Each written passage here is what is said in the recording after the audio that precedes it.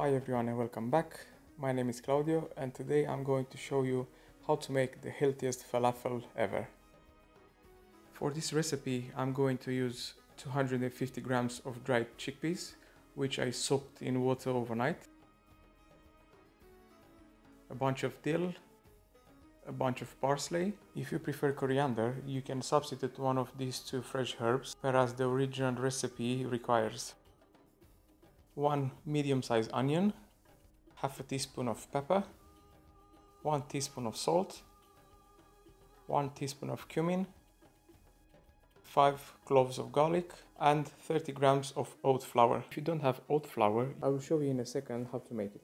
Also, you can use regular flour if you prefer to. Before mixing the ingredients, I'm going to preheat the oven at 200 degrees. Now I'm going to add half of the ingredients in a big bowl, and the other half I'm going to add it later on. Give this a quick stir. Now I'm going to add this mixture into a food processor, and because the one that I have is quite small, I'll have to do this in 2 separate stages.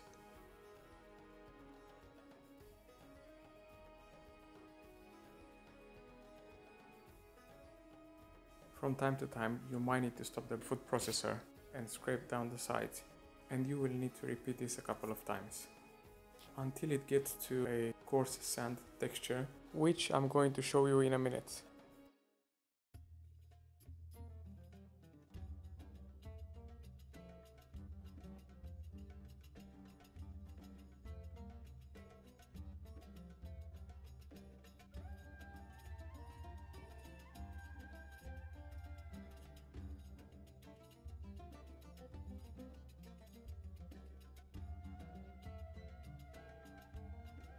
If your food processor is big enough, you can do this all in one go.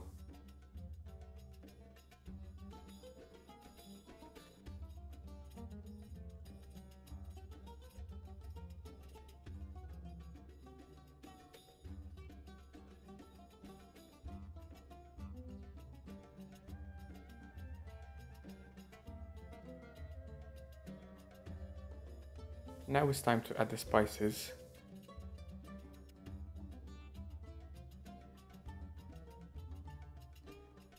And give this a quick stir before adding the flour. For the moment, I'm going to add just a tablespoon of flour. Mix this well.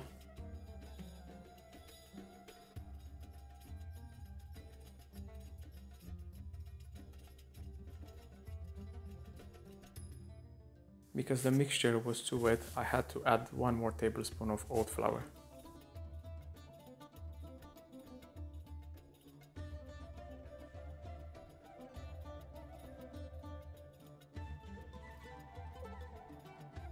Also, if it's too dry, you can add a little bit of water. Grab a baking tray and line some parchment paper on it. Now it's time to form the falafel balls, and I like to do it a little bit flat at the top and at the bottom. Feel free to form this in whatever shape you like. If you want to do perfect round balls, you can even use a cookie scoop. Because I'm not going to fry this in a pan and I'm going to bake them in the oven, I'm just going to brush the falafel with some extra virgin olive oil, just so we can get that nice and golden color and the crispiness on the outside.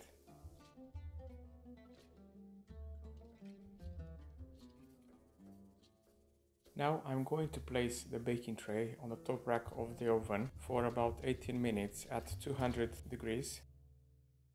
A few moments later. Okay, 18 minutes have passed now and the falafels are ready to flip on the other side. Just be very careful when you take the baking tray out because it's very hot. This is how the falafel should look like before flipping them over. Don't worry if it's not that dark golden color yet, because they will continue to cook on the other side. Before placing this back into the oven, I'm going to brush also this side with some extra virgin olive oil.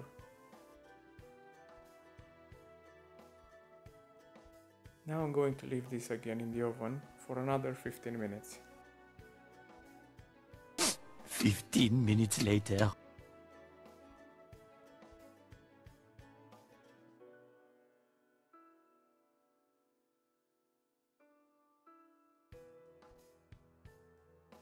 Okay, our falafel is cooked now, and this is how it looks like at the end.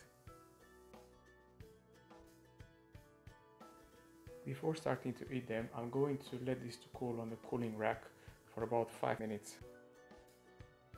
The falafel is ready to eat now, and feel free to have this with hummus or with tahini or with a salad or in a falafel wrap, however you like it. Okay guys, thanks for watching. I hope you'll find this helpful, and I will see you in the next one. Cheers!